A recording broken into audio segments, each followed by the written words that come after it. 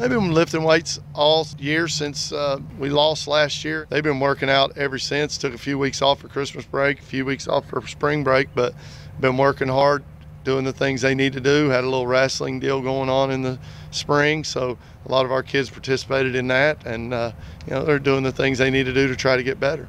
We've not really talked about that a lot. We're talking about just who we are and what we're trying to do, and I think a lot of people put a lot of pressure on those things. It is every team's goal is to win all 15 games or however many you got, and we're just trying to look at Estill and see if we can compete with them in game one and go from there. We're just trying to figure out who's going to fight and get a starting spot right now.